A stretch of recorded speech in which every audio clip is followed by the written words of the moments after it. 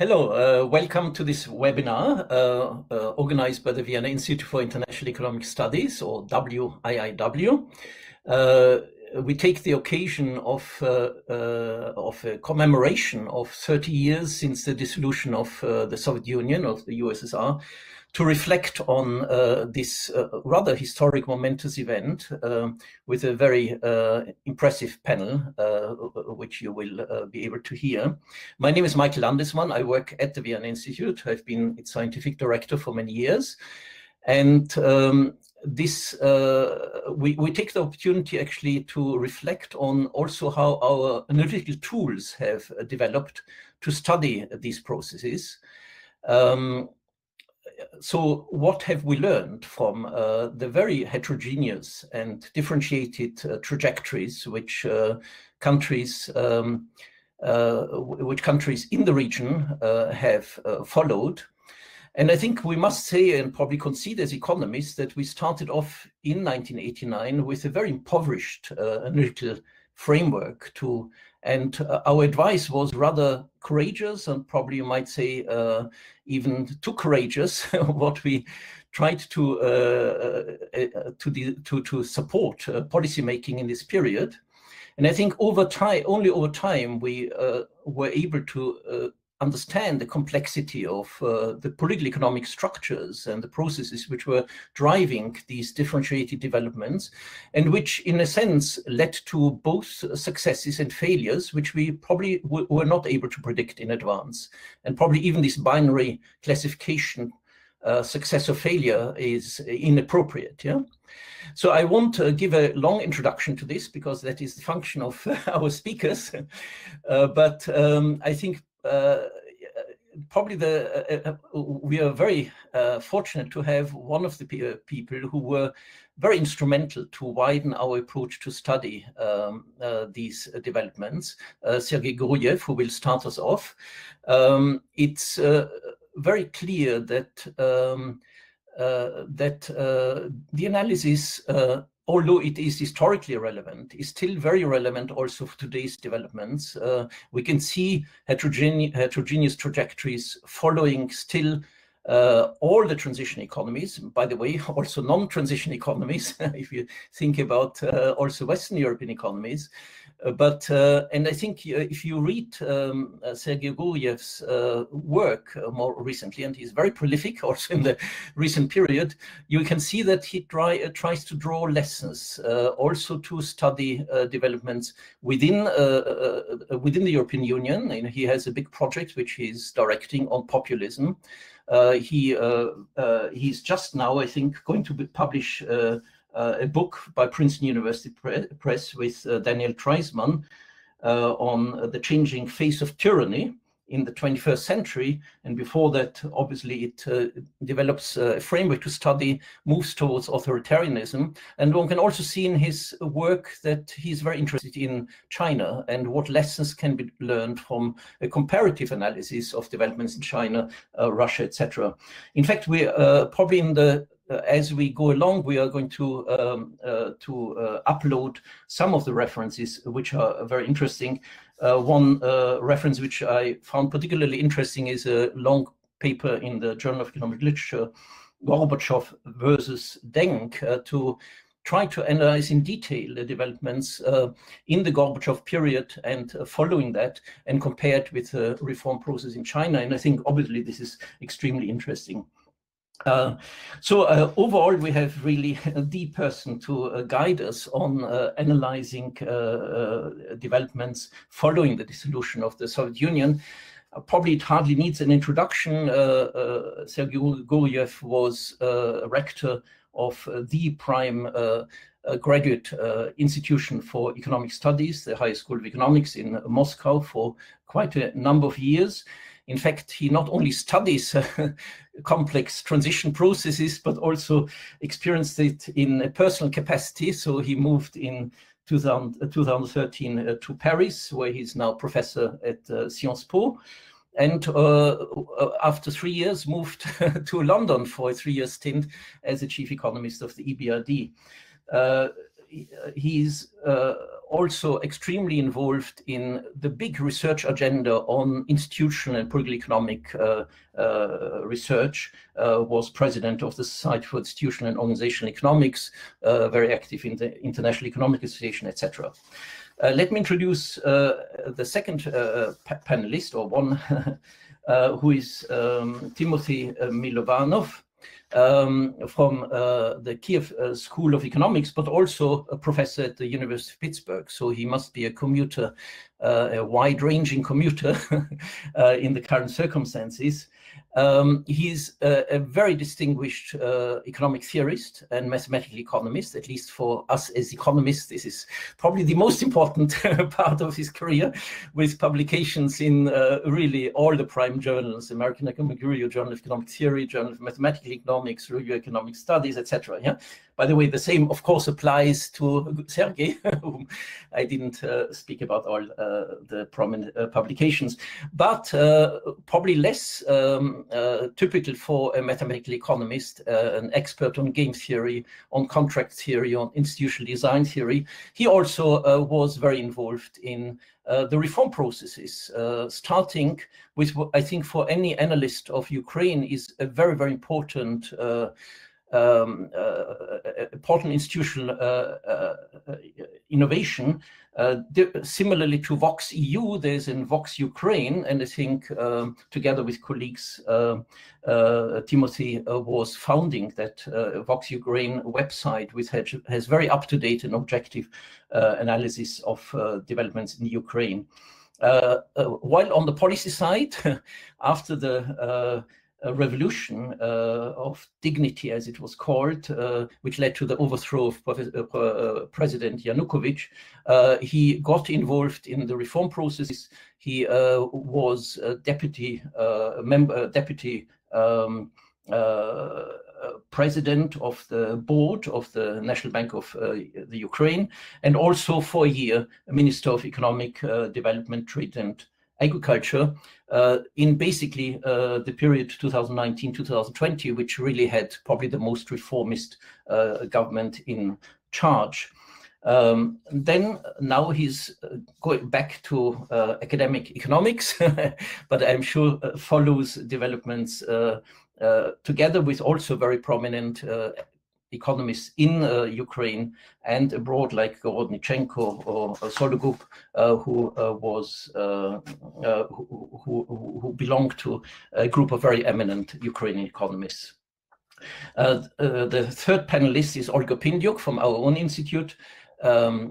She is an expert on trade policy modeling and trade modeling generally, especially on services trade, but is our country expert on the Ukraine and has covered other CIS countries and the CIS region in more generally. She came to us a number of years ago from the Ukraine, where she worked for the World Bank office, was a consultant to the World Bank and worked in a number of trade policy projects. Finally, I want to give my great thanks to Valerie Hopkins from the New York Times, who is resident correspondent in the New York Times in Moscow, has a long experience with transition, especially in Southeast Europe initially, in Bosnia, in Belgrade, and then also in Hungary, covering also Bulgaria, etc., and has worked for the Financial Times and now for the New York Times. She will be moderating the discussion, so you won't hear much more from me after that. But I want to take just a minute to also use the opportunity to the memory of one of our colleagues, engineer Peter Havlik, who was our Russia expert and covered the CIS for many, many years. He died last year at the age of 70. He was with the Institute for almost 40 years, deputy director for over 20 years. And we very much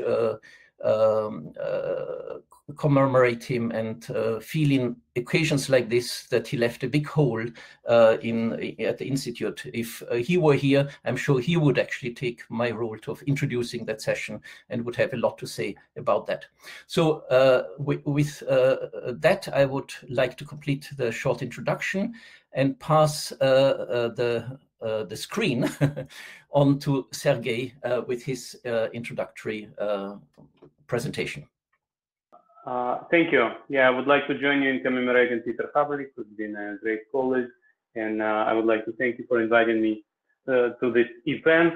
Indeed, I will speak for 20 minutes at most, so we have time for comments by Olga and Tymofiy and for the discussion. I agree with you that we've learned a lot in those 30 years, and the learning process continues. You mentioned that I worked at the BRD, and indeed, in the BRD, we always need to define what transition is, what success is, what the failure is. And we keep doing that. And in my stint in the BRD, we actually redefine again and again what successful transition is, what sustainable market economy is. And I'm happy to talk about this because also the research I'm going to talk about has informed those changes when we introduced new transition concepts in 2016 at BRD. Now, transition has been influenced by economics, transition also influenced economics, and a lot of institutional economics research has been born exactly because of transition experience, and also political economy has been influenced by successes and failures of transition. And as you rightly said, if we learned lessons from 1990s and 2000 in certain transition countries, we would know better how to stand up to populism in the second decade of the 21st century in various non-transition countries. And I will be happy to talk more about this, but again, one thing I would mention regarding the BRD is that the BRD has started to work in non-post-communist countries as well, in Southern Europe, in Middle East and North Africa, exactly because certain things we've learned from post-communist positions seem relevant to post-communist countries. So why does that matter? Why do we need to learn? I will just show you this very quick chart which can tell you stories of 3 countries which came together, whose leaders came together 30 years ago to sign Belarus Accords and to disband Soviet Union, Russia, Belarus, and Ukraine, and just show you that the evolution of their GDP per capita. You can see how Russia was much richer than other countries, and now it's poorer than Poland. You can see that Ukraine today has the same GDP per capita as it had 30 years ago.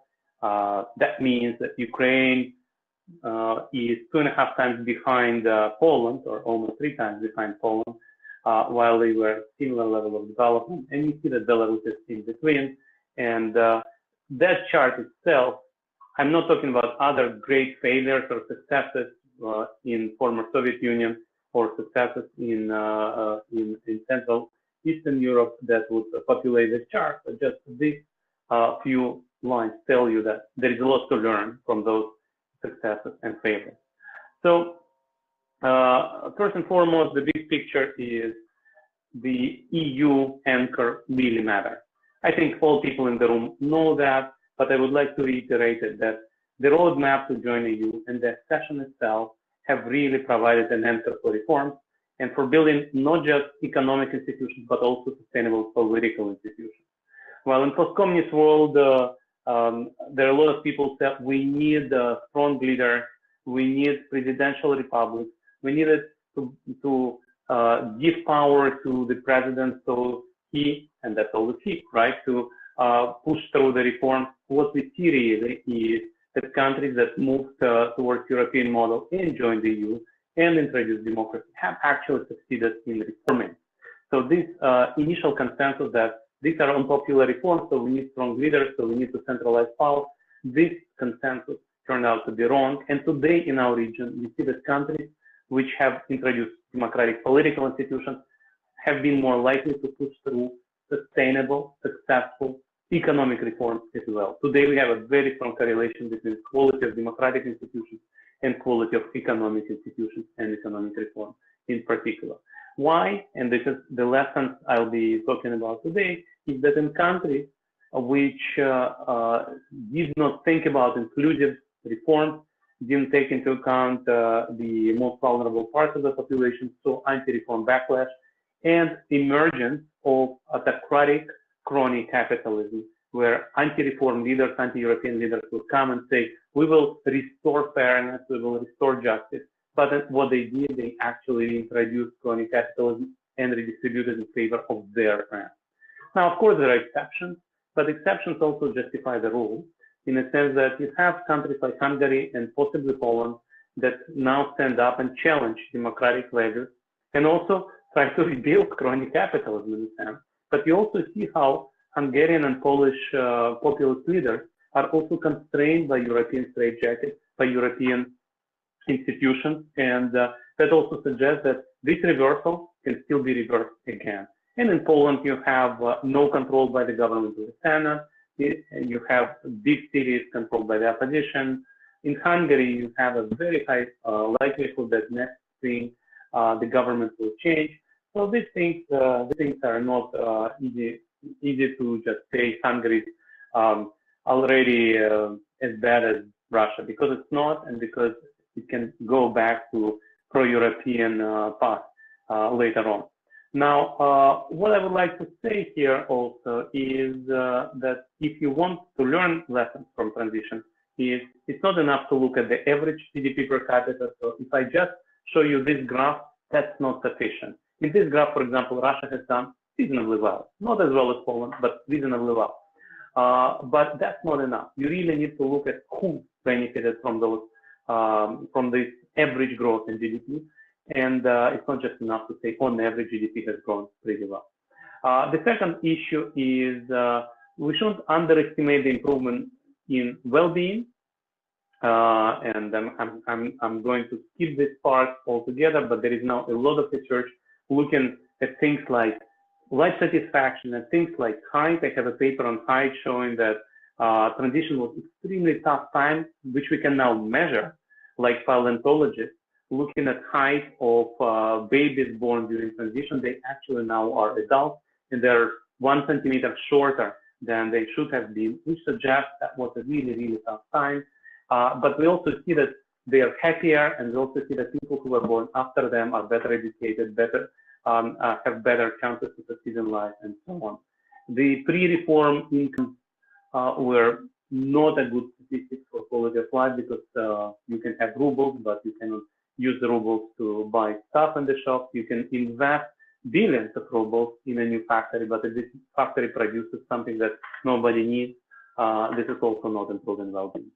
Now, let me actually say that once Michael mentioned my paper on Gorbachev versus Deng, one thing that people don't fully understand is the late Soviet Union is also a subject we need to think about, especially when we think about what happened in the last 30 years, because the disaster of early 1990s was actually predetermined by delaying the reforms beyond the point of no salvation. People don't really know that, but a GDP decline in Soviet Union started well before the reform. It started to decline in 1990, in 1991. Budget was unbalanced already in 1991. Different estimates give you 20% of GDP budget deficit, or even 30% of GDP budget deficit. And much of that is due to the fact that late Soviet Union was not reformable. And I'm happy to elaborate on this, but what I'm saying is it's not a bug. It's a feature of that system, that you have incompetent people at the top, you have very strong pro-status quo lobbies, which are indeed strong, and eventually they kicked out Gorbachev. But they also understood that they want to stand up to reforms, want to delay reforms as much as possible. And also, it's not a bug, but a feature. The reform started when the party was already weak, and once you don't have enforcement capacity, reforms like in China cannot succeed. So the delaying of the reforms predetermined the disaster for the 1990s. Now, the big lesson I would draw your attention to is if you want to learn what post-Soviet leaders did wrong, there have been a number of major mistakes. Some of these mistakes are recognized by reformers themselves, some are not. But let me start with the easy one, which is they mismanaged the expectations and they did not invest in communication.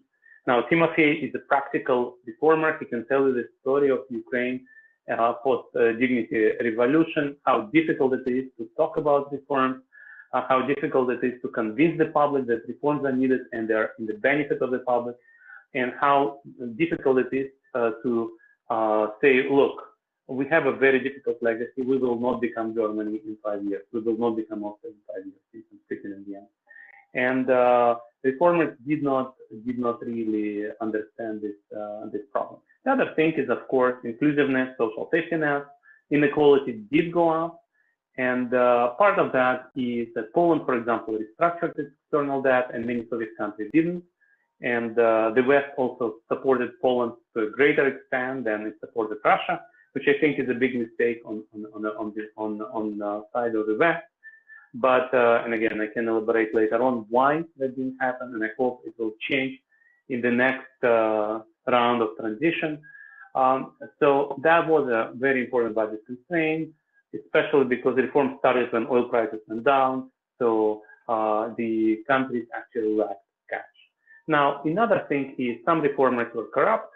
And once you see that reformers are not doing the reforms for the public, that immediately undermines the credibility of the reforms and empowers anti-reform politicians who take over and actually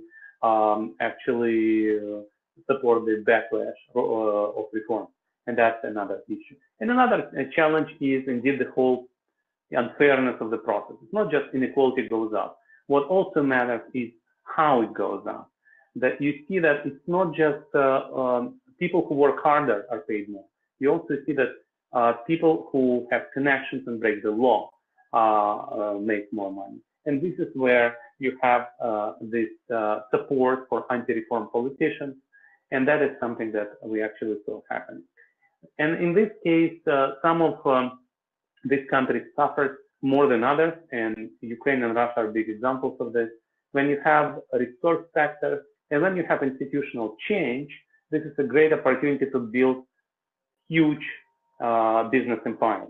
Because when you change the rules, that's the opportunity to earn a lot of money on the arbitrage between all the new systems. And many of these people did that, which created lack of credibility for further reform. So you have backlash against inequality and fairness. So this is the chart I would like to show you. This is what we did in the BRD. We tried to look at the change in income of the bottom 10%, top 10%, and median and average households in post-communist countries. And you see this experience has been extremely different for people at the bottom of the pyramid and at the top of the pyramid. So if in mid-2000s you would ask the poorest post-communist residents, has transition worked for you? They would say, not really. If you ask the richest ones, they would say it really worked well. And this is the chart that really tells a big story of increasing inequality. But what is more important is richer becoming richer and poorer not catching up. This is different in the world. I will just show you a quick chart which is called elephant curve. Famous elephant curve by Francis Mylovanov, who looked at the same question in the world. So here on the horizontal axis, you have the global income distribution. So 0 is the poorest people of the world, the 100 is top 1% of the world, 50 is median citizen of the world. So these are kind of upper middle class in India and lower middle class in China. And on the vertical axis is the change in real income per capita in 20 years before 2008 crisis. And here you can see an elephant. If you look long enough at the chart, A is top of the head of the elephant. Near 0, you have its tail, and B is bottom of the trunk, and C is top of the trunk. And so you see that the top 1% has benefited from this 20 years of globalization. The global middle class, point A, has benefited a lot. But the second decile of global income distribution has actually not benefited. And this is the chart which shows you why people like Trump managed to get support, why you see the rise of populism in Italy, whole Italy here. So you see that the benefit from globalization technological progress in this 2 decades globally have been accrued to the rich people in rich countries and to emerging markets, but not really, for example, to second decile of global population, which is lower middle class and advanced economies, and transition countries, all transition countries are here as well. So why I'm showing you this graph, which is not my graph, because we build the same graph for post-communist world, and you don't see an elephant here. You see a snake, if you like. You see that on average, in post-communist world, in the first 27 years of transition, income's gone up by about 2% a year, in total like 50%. But the richest people have benefited more, the poorest people have benefited much less. What is also important is the first several years of transition, and this is the line below zero here, which shows the same shape, but it's below zero, which shows that the first few years were especially painful.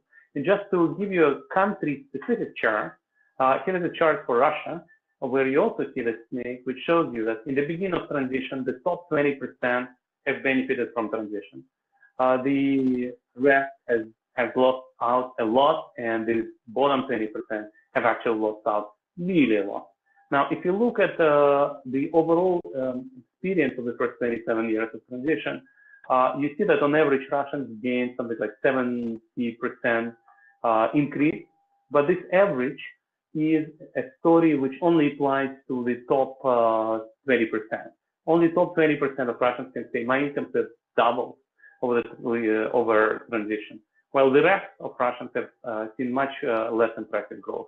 And in that sense, we shouldn't be surprised that many Russians are still unhappy about what has happened. Now, another thing is not just the outcome that inequality has increased and the benefits accrued to the rich, it's also the process. And the process has been very corrupt, and average Russian has been very unhappy about that because they have observed that. And here I'm showing you the level of corruption coming from worldwide governance indicators over time. This data started to be collected in the mid-1990s. And you see here Poland, which has become more corrupt towards middle 2000s, then came back. So these are measures where on top you have less corrupt countries, in the bottom you have more corrupt countries, and 0 is global average, and +1 is +1 standard deviation. So Poland now is where it should be. It's not more or less corrupt than a normal high-income country.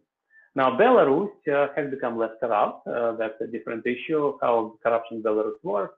But you can also see Ukraine and Russia, which have been very corrupt, much more corrupt than they should have been, especially Russia, which is much richer than Ukraine. Russia is as rich as Poland, slightly behind Poland, but so much more corrupt than Poland. And of course, people knew that, and people rejected the system where not only the rich become richer, but they also become richer in a corrupt system. So another thing which you could see there was emergence of oligarchs. So one of the things that you can look at is look at Forbes billionaires list and ask yourself, which are the regions which have disproportionately many billionaires? And the answer is, well, of course, in advanced economies, you have a lot of rich people, so their share in global billionaires' wealth is greater than their share in global GDP. That's normal. If you look at alongside emerging markets, there the picture is very clear. This is the post-communist region that is the big champion. It has more rich people than it should. It is overrepresented in billionaires' wealth. And of course, the billionaires in the post-communist region are Russian and Ukrainian oligarchs. Another characteristic in oligarchs in Russia and Ukraine is the source of their wealth. If you look at other countries, for example, if you look at advanced economies, how do rich people, super rich people become rich? They invest in innovation, they invest in retail and manufacturing, finance. In post-communist countries, it's all commodities. It's all natural resources and regulated industries. In all other countries, developed or developing, natural resource rents are taxed. And so you cannot easily become the richest person in the world by just building an oil company. You can be rich, but you cannot have the situation where majority of billionaires' wealth comes from natural resources. Now, I'm not sure I should show you regression tables, but one of the things which I did, I tried to figure out to what extent people really care about unfairness of the process. And what I did, I measured fair and unfair inequality. Economists know that you can have fair inequality where you make more money if you work hard and you have better education, and you can have unfair inequality This is part of inequality which is driven by your circumstances of birth, your race, your ethnicity, your gender. And you can decompose the overall increase in inequality into fair and unfair. And basically, in transition regions, they started with unfair equality. Everybody was paid the same. Wages were compressed. So people actually were in favor of giving people who work harder, who are better motivated, who create value, to give them more money. So in a sense, fair inequality was welcome. However, as I mentioned, one big lesson of reforms was that that a lot of inequality increase was unfair. And here, what I show you the data from the survey we ran called Life and Transition Survey. This is on EBRD's website, where we asked people, do they support market reform? In Russia and Ukraine, a lot of people don't, as you can imagine. And then we try to figure out to what extent it's driven by the increase in fair or unfair inequality. And what we find is people who are in the situation of unfair income inequality reject market reform. People who see a lot of fair income inequality, increase in fair income inequality, actually support market reform. And that works even if you control for their position, income distribution, their subjective self-perceived economic well-being, whatever you do. You see this simple fact that people are not against fair income inequality, but what they reject is unfair income inequality. So where we are now, and I hope we will talk about more about this today, is roughly speaking, you have EU members, you have former Soviet Union, and you have countries in between. The West Balkans, that Valerie knows well, and the CSA countries that I mentioned, Georgia, Ukraine, Moldova. You may also say Armenia is in this intermediate state. And that makes it very, very interesting. How you can actually avoid those mistakes, what do you learn from those lessons, from those mistakes. And my takeaway is EU is a very important machine, and roadmap to accession really helps to improve institutions. The second issue is pay attention to inequality, distributional outcomes, inclusiveness, social safety net, but also pay attention to fairness of the process, fight corruption, make sure that reformers are running the country not for themselves, not to enrich themselves, but to benefit the whole society, and make sure that people know that, and make sure you have zero tolerance to corruption within the government. And in that sense, I think that's already something that other countries may learn. And I didn't have time to talk about middle income trap, but I think we'll talk more about China today. I think there are many lessons that post Xi Jinping government will have to do to relaunch economic growth and reform in China. So let me stop here. I've been talking for 23 minutes, and I'll be happy to take the questions after Olga and Tymofiy. Thank you so much. That was so comprehensive. I have already 3 pages of notes and a lot of follow-up questions that I want to ask. But let's first maybe turn to Olga for a response, and maybe we can also zoom in a bit on Ukraine and have that as part of the discussion. I mean, we saw the very stark graph there, but I will let you start, and then I will come back with more questions afterwards. Please go ahead. Thank you so much. It's a real pleasure to be participating in this discussion today. And thank you, Sergei.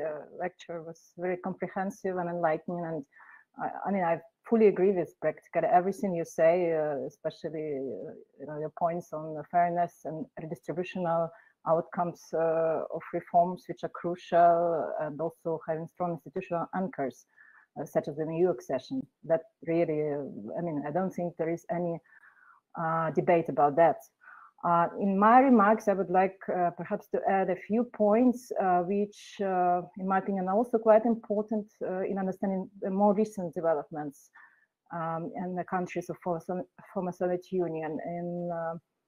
And as it was already mentioned, so since I'm primarily an expert in Ukraine, I would use this country extensively for examples to illustrate my points. And so I would basically have 3 main points to say. First, that I think we could see a really strong divergence of democratic transformation trends in the former Soviet Union countries in the recent decade. And I think it creates like more optimism for long-term positive socio-economic development in several countries, primarily Georgia, Armenia, and Ukraine. My second point, it refers to like basically the elephant in the room, Russia, as it is really a very important factor, Russia's interference in other countries. It impacts strongly the reforms progress and the economic developments. And my third point would be that, yeah, as I said already, having strong institutional anchors, it really matters. But I think second best anchors are better than nothing, and they do seem to provide sufficient stimulus for reforms. And I have in mind EU association agreement, cooperation with the IMF. So I think in the absence of strong anchors, it's good enough to look at those ones, to have those ones. And since you know, pictures are often better than 1,000 words, I will illustrate my points with figures. And the point about increasing heterogeneity in democracy levels in the last decade, I would like to use the index of electoral democracy, which is collected by the WIiw Institute. And basically it shows how free electoral process is in the countries. It's like a central measure of democratic development. And I show in these graphs the development of this index for selection of countries, Armenia, Belarus, Georgia, Kazakhstan, Russia, and Ukraine. And the vertical lines are used to show the so-called color revolutions, because they might be important in interpreting certain results. So just to remind you, because I think it all gets blurry with the pass of time, in 2003, there was a rose revolution in Georgia. And two orange lines, they show Orange Revolution in 2004 in Ukraine, and also Maidan, or Dignity Revolution, which is technically not a color revolution since it had numerous casualties among protesters. Yeah, this actually, the blue line and the gray one refer to Jeans Revolution and Snow Revolution in Belarus and Russia, respectively. It was a bit surprising for me. I didn't really have a like very strong memory of those. And I think probably it has a lot to do with the little efficiency of them. And the last line, it was recent events in Armenia, which are called Velvet Revolution. So, I mean, it would be very premature to draw any definite conclusions from looking at the graph, but we do observe spikes in democracy indices around the events of peaceful revolutions in all the countries apart from Kazakhstan and Russia.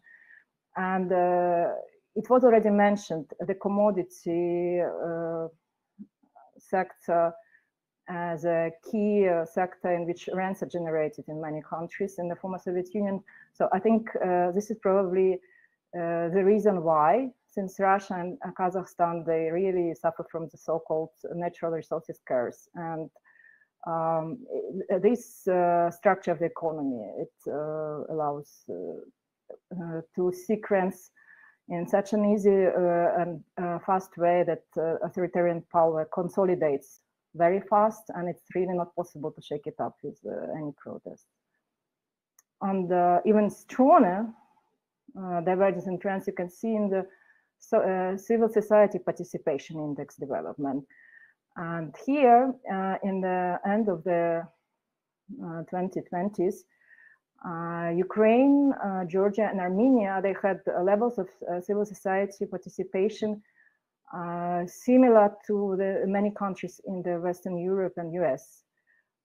So in using this indicator, it seems that a lot has been going on, and it might be an important factor as we go to the future, which might be a catalyst for some positive developments. And this was my first point illustration. And now I just would like to show you how destructive and detrimental Russia's factor can be. So this figure, it's a very simple one. It shows how Ukrainian economy was affected in the aftermath of 2014 events. It was Crimea annexation and the beginning of military escalation in Donbas region. And it caused immediately a huge recession in the country. And I mean, it's pretty straightforward to say that if you have such external factors influencing your economy, it might be impossible to achieve any meaningful success with your reforms, whatever you do. If you have invasion, annexation, and military conflict, this impacts directly investment climate in the country, and its investment is crucial for many transition and for practically every transition economy in order to innovate the infrastructure, adopt new technologies. Without having this, countries do not really have a shot for prosperity. And my third point was about not having really good anchors for reforms, but still some are there. And I use here a reform index, which is calculated by Vox Ukraine, which was already mentioned by you, Michael, in the introduction. And it shows how reforms were advancing starting from 2015. And the index can take values from -5 to 5. Basically, if it's in a positive range, it means that there are some reforms going on, but the index value has to be higher than 2 in order for the reform process to be considered fast. So it was practically never fast, according to this index, in the last 6 years. However, it was mostly, with one exception, in the positive terrain. So the reforms are continuing, and of course slower than necessary, but still something. And talking about the EU accession as an anchor, actually I found it quite surprising that sometimes it seems it might turn out to be not sufficiently strong for democracy preservation. I again use the same index of electoral democracy for 2019, and I show cross-section values for a range of countries. So in the left side, there are former Soviet Union countries, and then there is a couple of Western Balkans, because indexes coverage is a bit not very good there, and Central Eastern European countries. And actually, I found it quite striking that Hungary in 2019 had lower value of the index of electoral democracy than Ukraine, Armenia, Georgia. So what does it mean for the future? Whether it still can be, this reversal can be reversed, it remains to be seen. But I think it for sure points to the importance of other factors, which are probably not included in the equation when we talk about the process. And to end on somewhat like more optimistic note, so Russia factor makes reform progress much more difficult in many countries of the former Soviet Union, primarily Ukraine, which is now all over in the news. There's a high risk of military escalation.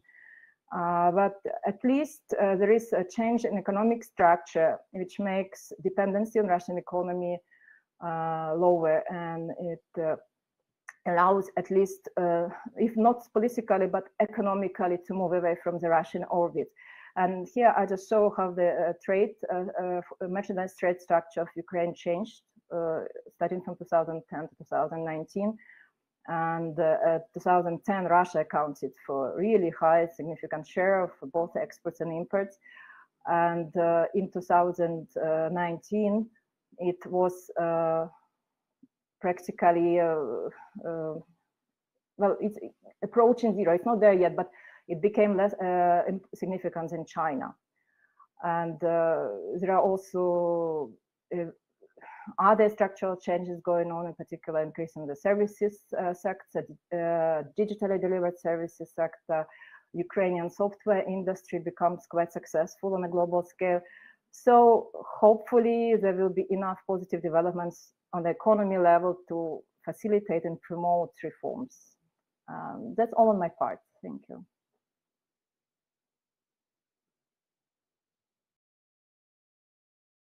So much. Let's turn it over to you, Tymofiy, to make your final presentation before we kind of have a more robust discussion, please. Yeah, thank you. Okay, so I have one slide and or two or three, and I want to make a couple of points which complement what my colleagues and friends on this panel have been discussing. What's on this picture? On this picture, there are protests in front of the National Bank of Ukraine about reforms, banking reform in 2014, 2015.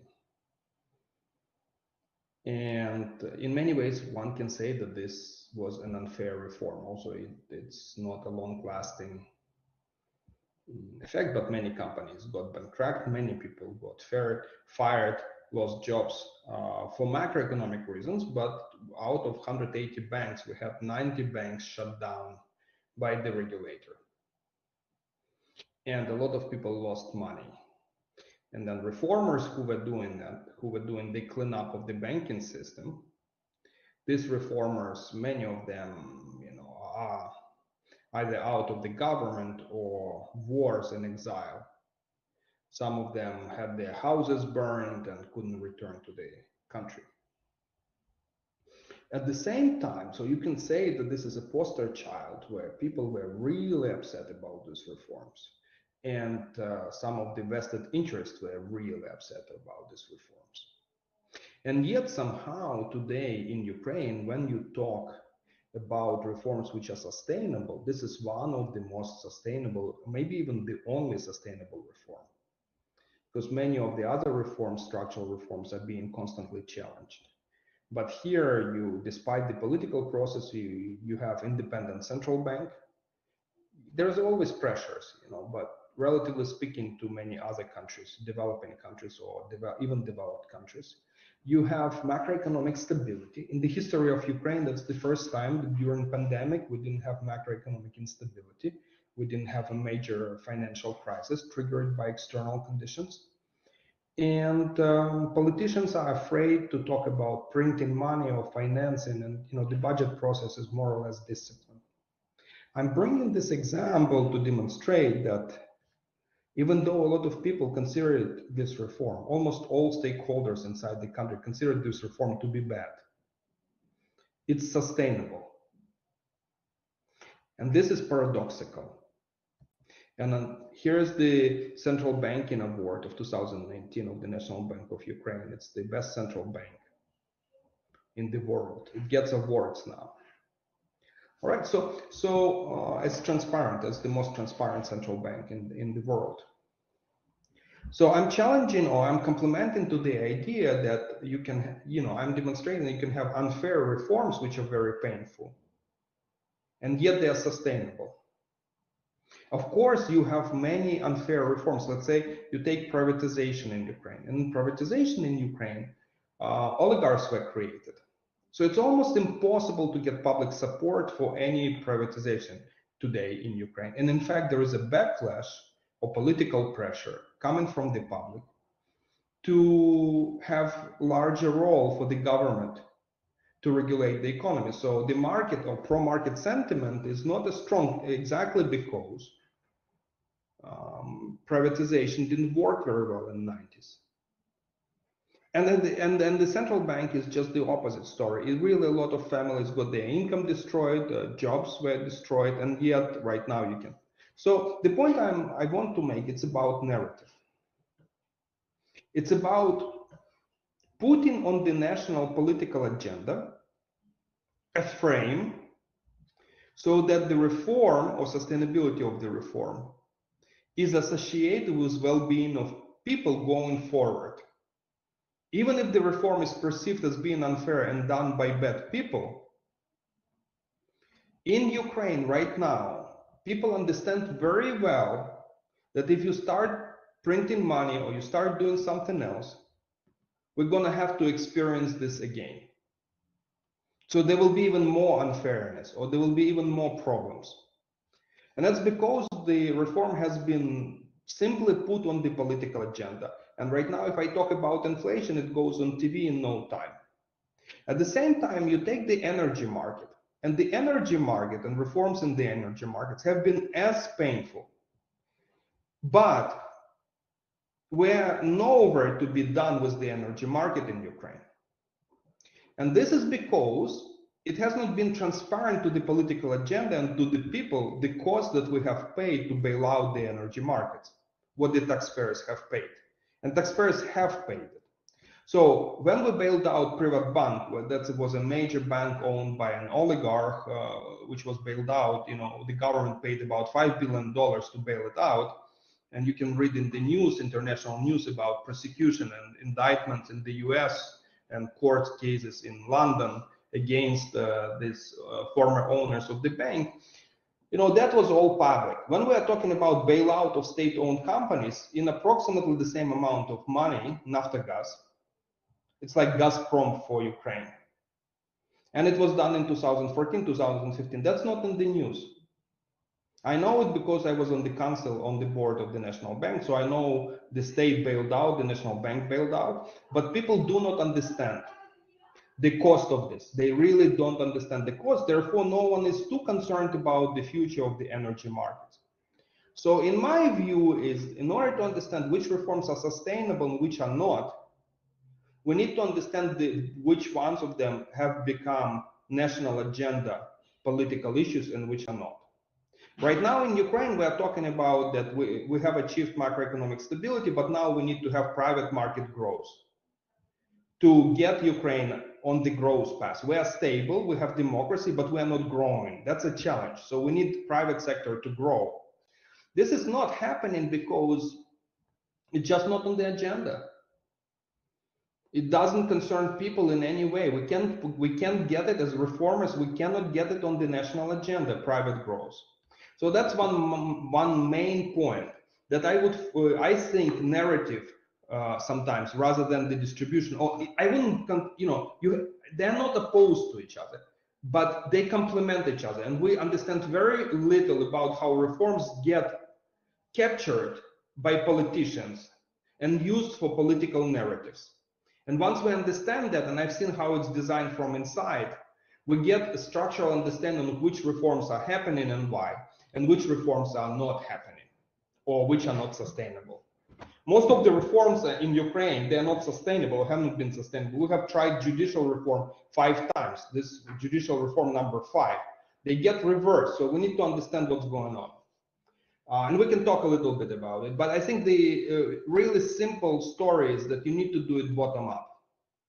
So if you do reform of courts, you shouldn't go from the top courts down. You should fix a lower court that people understand what's happening. If you do a banking reform, you fix first smaller banks. That's what was done in Ukraine. Then you go for the large bank. Because if you go for the large bank first to clean it up, the vested interest who to control the narrative will frame it. Establish the background, establish understanding among people what you are doing, and then move up. And the problem, I think, with all reforms that they are designed in a very grandiose, grand manner. The IMF comes in, or a new president comes in, or new prime minister and says, let's change everything. Let's do judicial reform. Let's change the Supreme Court, the Constitutional Court. Let's establish top courts. It looks good on the agenda, but it disconnects with the public. The public doesn't understand what's the point of the Supreme Court reform. It looks good, but they don't understand what it really means for them. If you fix a law court in a local village and it will improve redistributional justice or reverse some of the unfairness, then you will get much more buy-in from the public. And then the democratic and political mechanisms will work and make reform sustainable and will have multipliers in certain ways. So that's one point I want to make. The second one is a pretty controversial point I want to make about the effect of Russia. If you look, and I think, since I've been in the politics and I continue to serve as an advisor to the office of the president and serve on some boards, I have to be really, really careful. This is just a hypothesis. that what happens is that when Russia escalates, it reduces political infighting inside Ukraine. And if you looked at structural reforms which are done, they are done after some kind of major events, such as a revolution or an invasion or something else. This is when you destroy a status quo and open up political space for major changes. So in other words, things have to get bad before they can become better. You need to generate political space for reforms to happen, for unpleasant reforms to happen. And that political space gets generated only if there is an external pressure, enemy, or issue. It could be a macro crisis, it could be a Russian invasion, or it could be some other, it could be COVID. And that would generate political space. It's very counterintuitive because presumably you want to do reforms, unpopular reforms, when you have fiscal space, when you have macroeconomic space, when when there is growth and you can redistribute and pay off people who can suffer from the changing of the status quo. But in practice, political constraints turn out in these countries, in countries like Ukraine, to be more important than economic constraints or surplus constraints. And you generate political space for a structural reform, not by having surplus to pay out losers from the reform or people who will suffer from the reform, and by creating political rents for coalition building. Rather, when you get, it's not the carrot which works, it's the stick. That's what Sergei said somewhere on the slide, was very deep, I think, the point. Lack of understanding of unsustainability of the status quo. It's difficult to model, it's almost behavioral economics. People don't understand that the status quo is not sustainable. And you need a major shock to the system to demonstrate and prove it to the politicians that the status quo can't exist or can't persist anymore. So you have to change. So I would put the political space constraints on the first place for reforms, and the economic or our more standard way of thinking about coalition formation and rent payouts as the secondary. Okay, this is the second point I would like to make. And I have this third one. The third one is that democracy has to be earned. It cannot be imposed. And that's true for all institutions. Because if you just impose institutions, like given a good car, I'm going to use a very simplistic example, but people don't know how to drive it. But they have been driving bad cars, they have learned how to manage them, and they're given a good car, they value it, they defend it, and they know how to use it. Because what happens when we build good institutions in Ukraine, but the civil society, the expert community is either not there, and politicians, or don't understand how the new institutions operate, these new institutions immediately get captured by the same vested interests which were present prior to it. And so that becomes a facade. We all remember that in the Soviet Union, there were democratic elections, and there were always a candidate and everyone voted for them. So a lot of new institutions which are being built up in Ukraine, they look like that. On the paper, they are great. In practice, they don't work. And the true institution, it's like the difference between real and formal authority, real and formal institutions. Often real institutions, I'm making the same point, they're bottom up. They have to be earned, they have to be created by the public, rather than imposed even by the government, okay? So these are 3 points I would like to make, and I hope they contribute to the perspective on the micro structural institutional level. And again, I'm a game theorist, I'm a person who looks at the micro side. Thank you. We only have half an hour left, so I want to encourage people to start dropping their questions in. But I have a few questions, and I actually wanted to start from you, Tymofiy, because Ukraine recently, in the past few months, has instituted 2 fairly large, what purport to be, if I can trust the media coverage, consequential reforms. One of them is the land reform, which when I was in Kiev this summer, everybody said this is finally, you know, after 30 years of the end of Soviet Union, this will be finally the end of the Soviet legacy. And also this oligarch bill that President Zelensky signed at the beginning of November. I wonder if you could just briefly kind of acquaint our viewers with both of those reforms and kind of how you assess their real prospects for bringing change. Thank you. The land market reform, that was the reform that I'm very proud of. I was the minister of Economy, International Trade and Land Market, or Agriculture. The ministries were joined, Minister of Agriculture and Economy. And 2 weeks into my office, I submitted the package to the cabinet, and the procedure would be that the cabinet would pass it and then the parliament would have to pass it and so on and so forth. And I remember these discussions that people were, again, vested interests were explicitly challenging, saying that you won't even be able to pass it at the cabinet level, let alone at the parliament level. And to give a context, there has been a moratorium on land market reform for 20 years. So we have been able to change that. What are the structures? What are the lessons learned which are positive, and what are the lessons learned which are negative? The positive one is, of course, we didn't write the law in 2 weeks. The law was ready, okay? And the new government needed a quick win, and that win had to look serious. So that's a hook. When you do a structural reform in terms of pragmatics, technology of doing structural reforms, you have to always have to be ready, to like hand ready, that you can submit to the parliament immediately a package of structural reforms. They have to be prepared in advance. That happened almost with all structural reforms which have been successful. For example, decentralization reform in Ukraine. It was actually, the legislation was written during Yanukovych times, not during Poroshenko. It's when Groisman became a prime minister, he needed a win, he picked one, and then he passed it through. So that's stage number one, a hook, how you bring the structural reform in. Stage number two, how it survives the parliament, and then the implementation stage, because it's being sabotaged everywhere. So at that point, you need to commit it to the credibility of the top leadership of the country. So that's the top leadership of the country was new.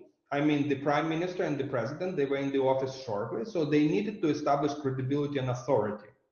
And we were pushing it everywhere by saying, if you want to check one thing, you know, in the end of the day, if the land market reform gets through, it's been 20 years of moratorium. If we can get the market of land through, that means we are different. That means we get things done.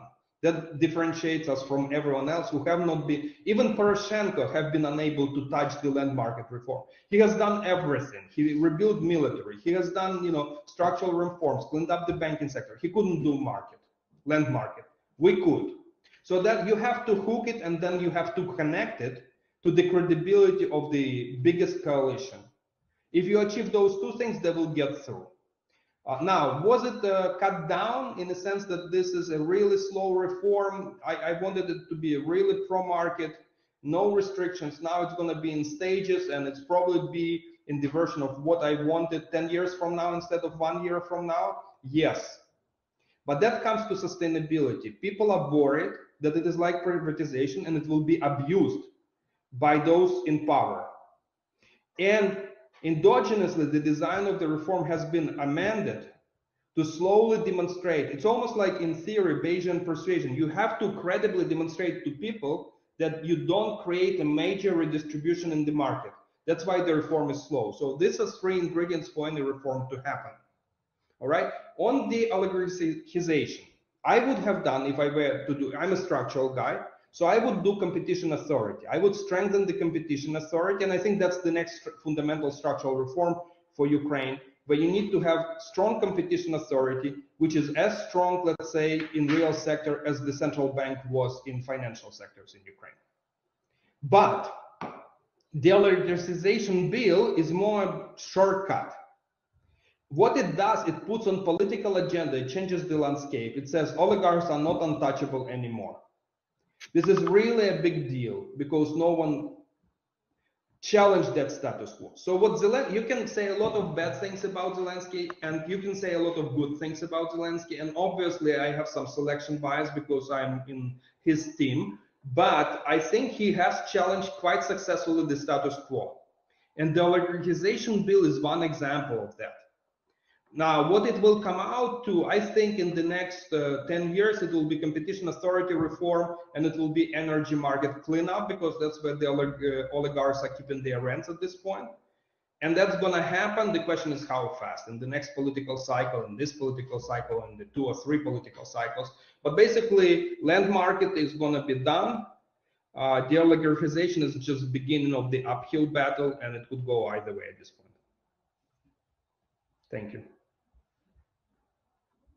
Thank you so much.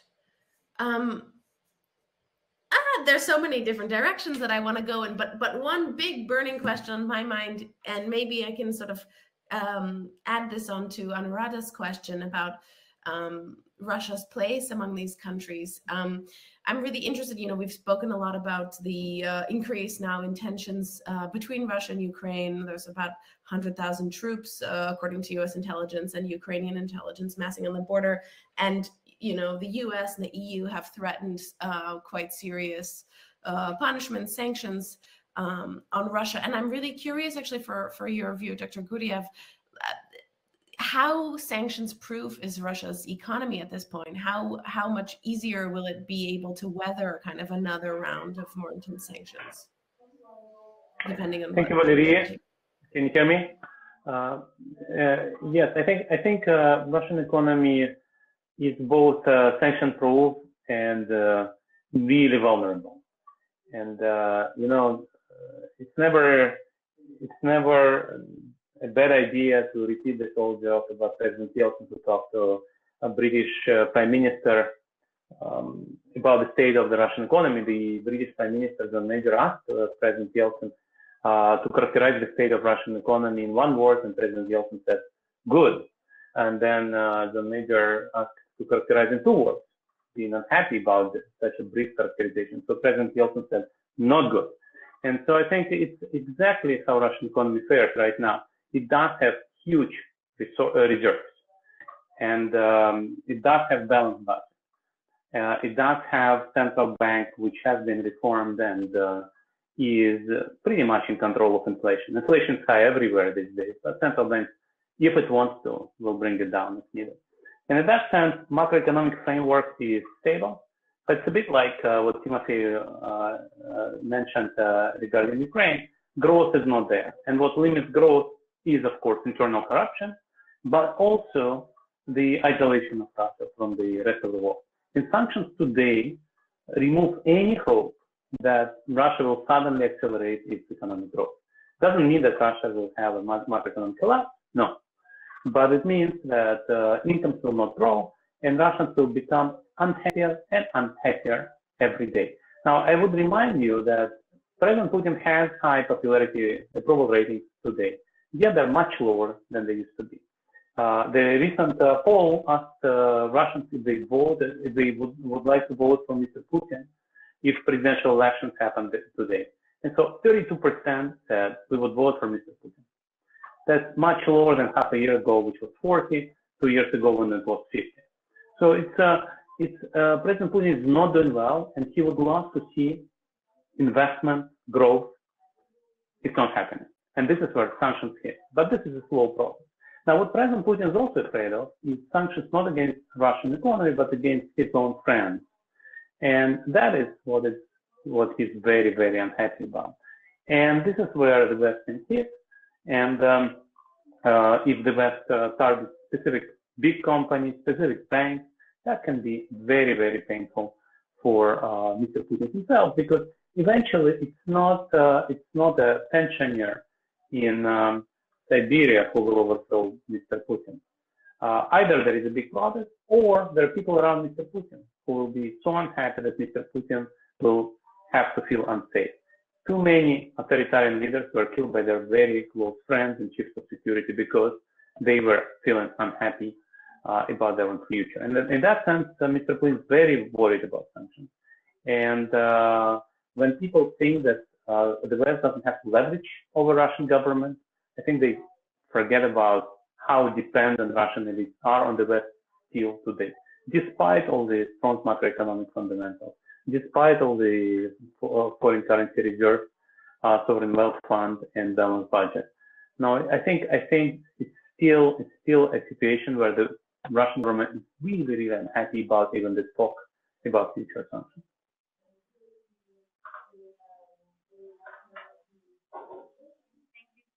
Olga, I wanted to come up to you and ask you to respond to some of the comments we've already heard, and maybe also you can address this question from Günther Rosenitz from the Austrian Peace Academy about kind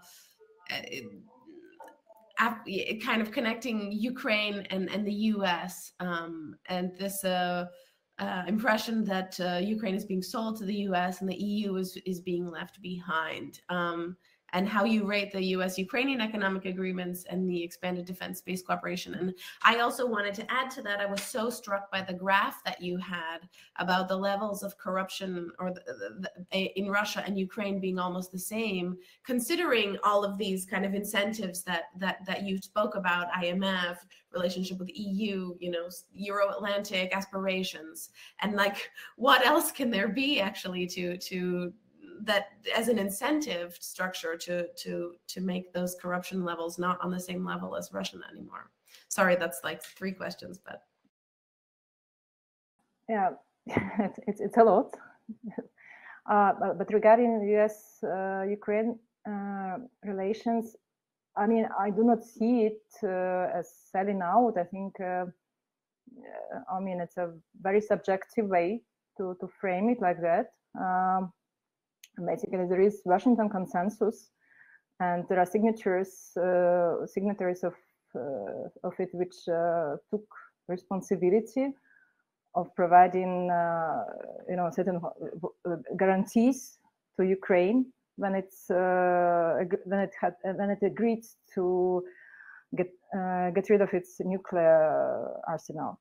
Yeah, so I think probably what's going on is that the US feels its obligations somewhat stronger than the EU at the moment, I would put it like that.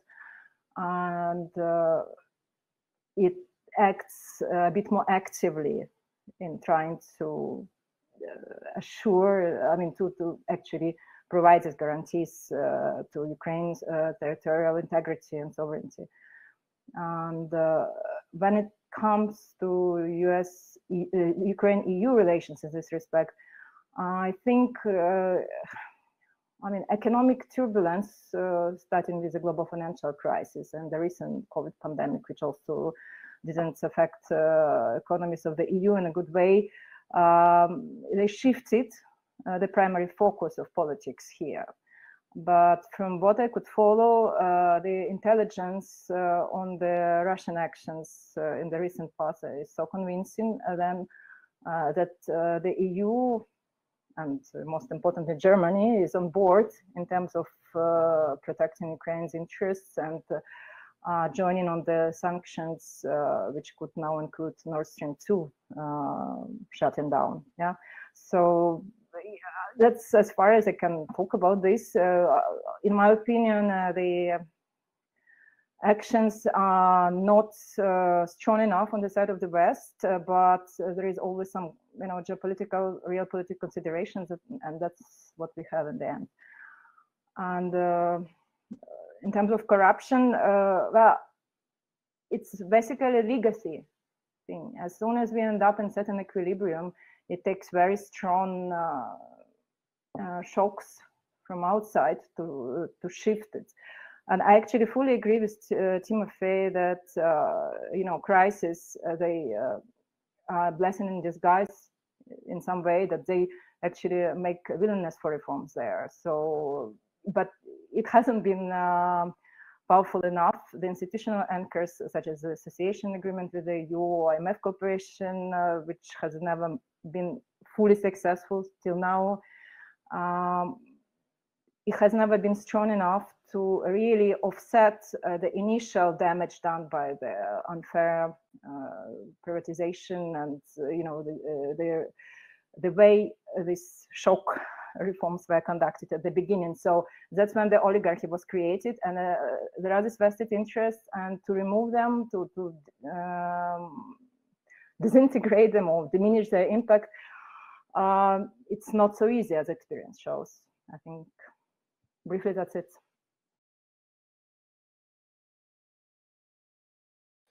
Thank you so much. I go to Tymofiy very quickly to add and comment something on corruption, and then I will go to Michael to ask a question to Sergei, because we are already 15 minutes left. Corruption is misunderstood. There is a notion, you know, I think of this as there is Darwinism and there is religion. Religion says it's good to have zero corruption. Darwinism says, well, you know, there is corruption, there are reasons for corruption, and you can only get out of it evolutionary. So Ukraine has done a lot of institutional reforms to fight corruption, and you know, mixed success. No one is asking the question, why there is corruption. We just want to fight it. We say it's bad, but we're not asking why it's there. And it's really a vehicle of political financing. And on top of that, it's non-transparent, and people get rich, and this is really bad. It's very disturbing. But it's fundamentally, first of all, it's a vehicle of political financing. So until political financing is legalized, fighting corruption in these countries is going to be very, very difficult. Not impossible, but challenging. The second one is that you really need to build capital markets, because the sources why the rents from political financing are so much higher in Ukraine that they are sometimes than they are in, let's say, the United States. When Ukrainian corrupt politicians read about a bribe of $5 million in Chicago, you know, for a seat or something, they laugh, because that's nothing. Why is that? Well, that's because the oligarchs are protecting their wealth through the parliament. They really need to buy these votes. And so the value, some of this value is captured by the limited number of politicians who have been voted into the parliament. And the value of protection oligarch wealth is really, really high. So unless you create an alternative mechanism for them, such as a capital market where they can invest and disconnect from the real side of the economy, we will be facing huge rents on the offer side in the parliaments and the executive, which would be impossible to overcome or compete with by any legal salaries. Thank you. Wow, I wish we could dig deeper into that. And I also wish we could do this panel for 30 years in the future to look at how the energy transition is going to affect this region, and especially Ukraine and Russia. But we also need to find out about lessons that other countries are learning. So I turn it over to you, Michael, to ask your question.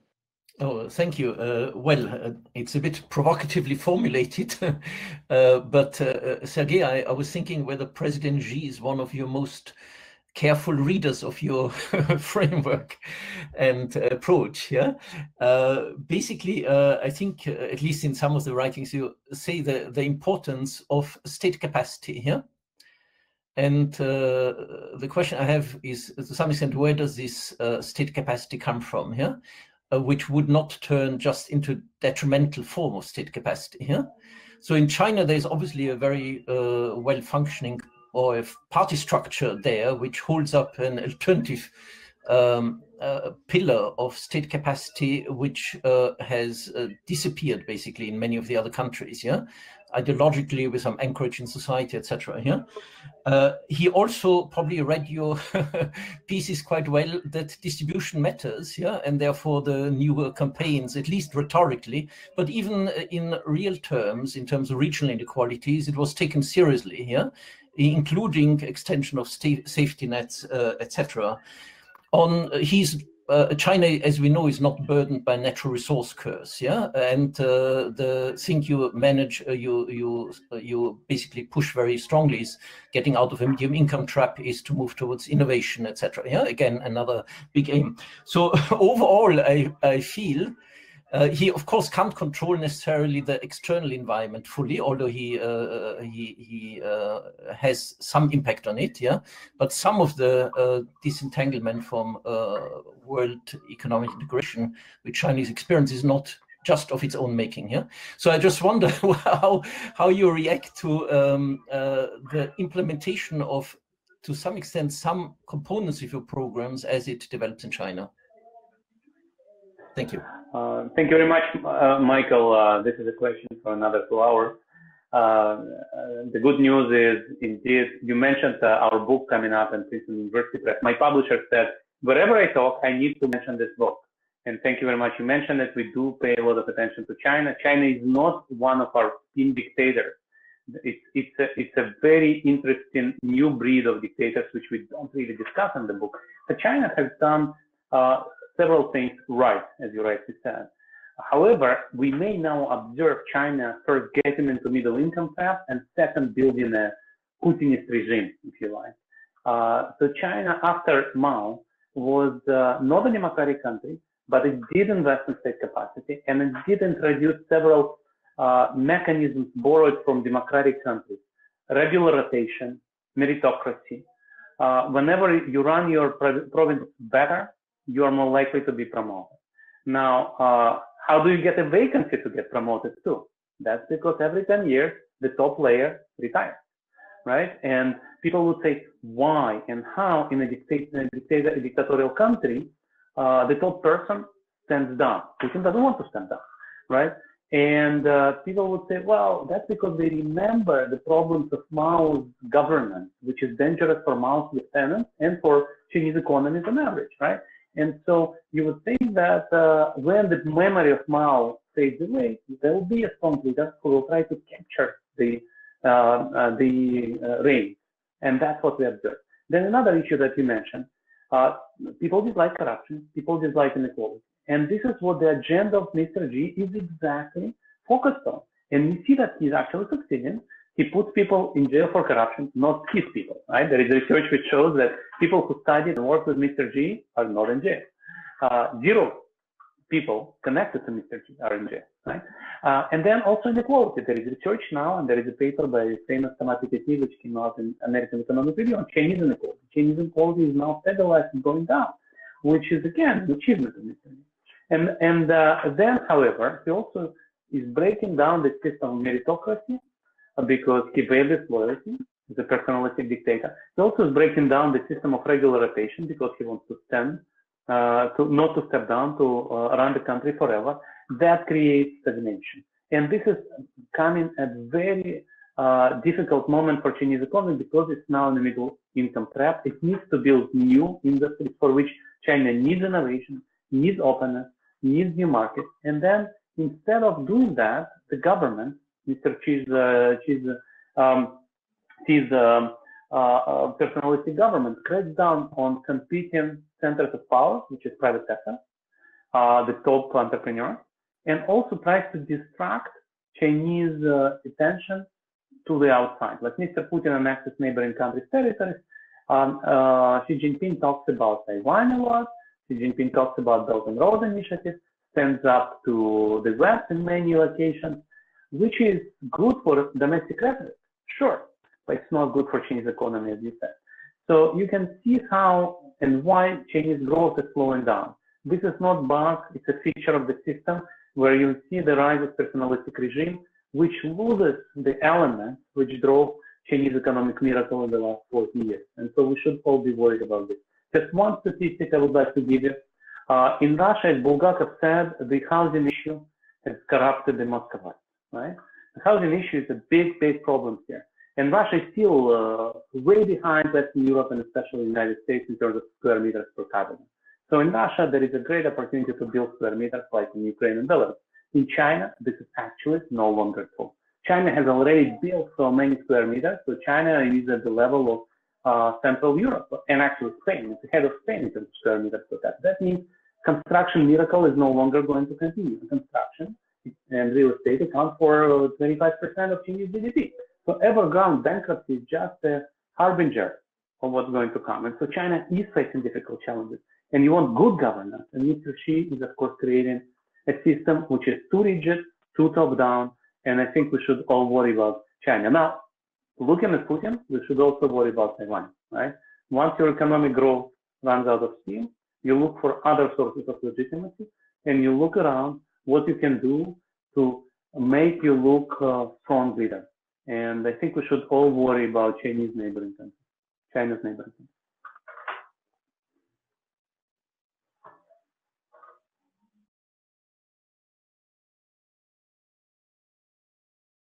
Warning and clarion call. I guess we have time maybe for one or maybe even two very quick questions. We have one from Tobias that sort of follows on with this a bit that maybe I can pose to you, Olga, about reforms in an autocratic context. For instance, Uzbekistan's current ambitions versus the status quo. And in former Soviet Union context, how much of an impact, if any, can this kind of partial economic reforms have without establishing democratic checks and balances? I do not really follow Uzbekistan closely, but from my understanding of the region, Kazakhstan would be like the closest approximation of a benevolent dictatorship, kind of, because they have never had really any kind of democracy there. But nonetheless, the government was always trying to play the cards as, in terms of redistributive outcome as nice as possible. So it can bring you as far as it can, as it brought Kazakhstan in terms of GDP per capita. They, I think, outperform Russia. Yeah, blessed with natural resources, that's a big part of the equation. But I don't think any sustainable economic growth is possible in this constellation, and I don't think you can find any example in history where it would go otherwise.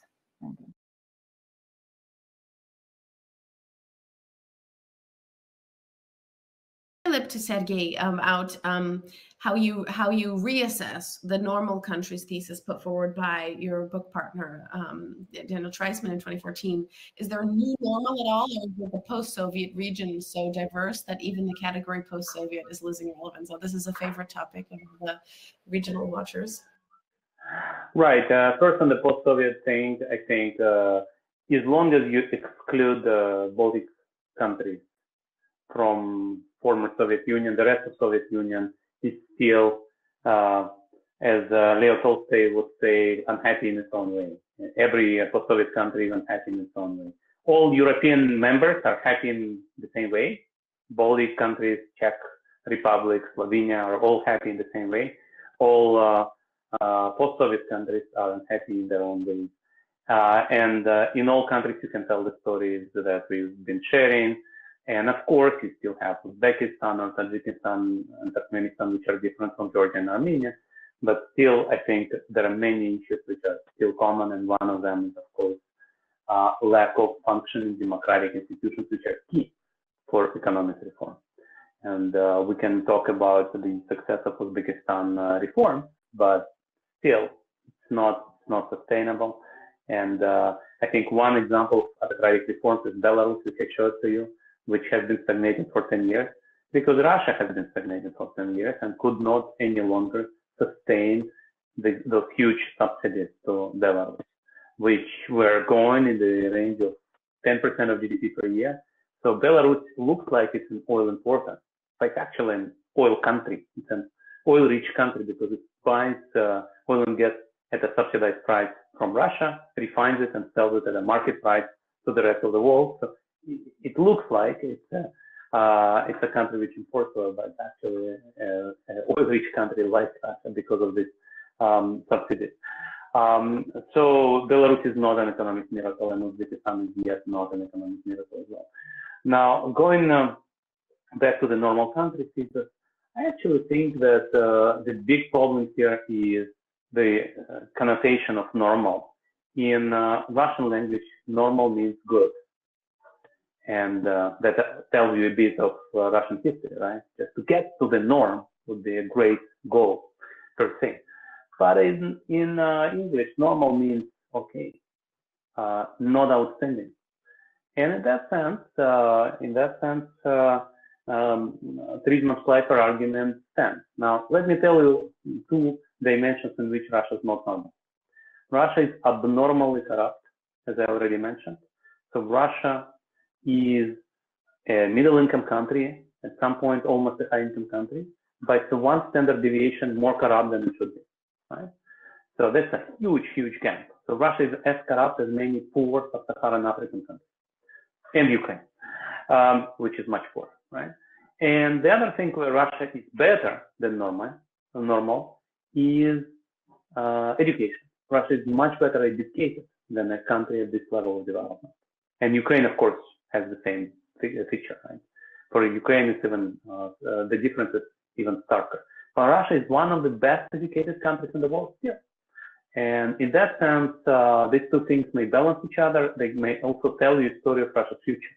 Either Russia remains under this strange regime of Mr. Putin, corruption persists, education gets destroyed, people leave, brain drain undermines this human capital advantage, and Russia becomes a normal, corrupt, middle-income country and falls behind other emerging markets.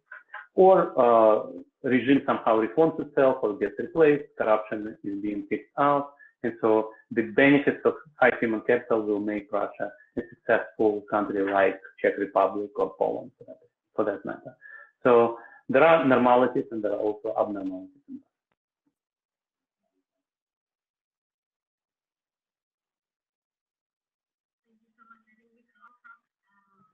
Another few hours. I hope that we'll have some more panels for an opportunity to do that.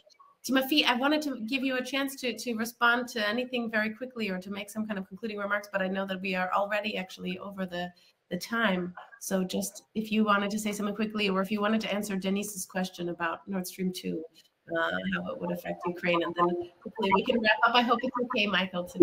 Thank you. I think we have spoken about a lot of things, and again, there are two perspectives complementary. One is macro and the other one is structural at the micro level, and both are needed to be understood. Narratives are critically important because we don't understand them enough, because that's how politicians have become very, very good at shaping and strategizing at narratives. Now, on specifically on Nord Stream 2, I think this is an important and critical issue for us, but mostly economically, yes, it's unpleasant, it's costly, but it's just $2 billion. Our IT, or $3 billion. Our IT grew up, from $200 million in $5 billion expert over the several years. So we can do much more if we focus on growth, rather than on the legacy infrastructure issues. There is a technological issue which I'm less informed in. So what happens if the pressure stops from this? What do we do? How expensive it will be for us to rearrange the entire system? And that might be critical. So, but that I'm not informed about it. But I agree with Sergei on corruption as the something which destroys the potential of the country to actually build up. I think that's also misunderstood when we talk about corruption, how big of this issue is, but not in the sense that politicians are being paid, some of them, but in the sense that it disrupts the entire system and what it does to ethics and kind of leadership. And so the last one thing I always wanted to say during today and I never had an opportunity, I think we have the culture of pretense. What we write in constitutions in this country doesn't get, even in Ukraine, which is a democracy, it's written that we have free education and free healthcare. We don't. We can't expect courts and judicial system and no corruption if even our constitution is not brave enough to acknowledge issues we have. So I think that's critical, and that's, all these countries have kind of double standards, and that takes away and steals ethics and strengths from people who want to change things. I don't know, we don't talk about this issue, but again, maybe it's not economics issue, but that's what I would like to finish with. Thank you, and sorry for abusing the opportunity.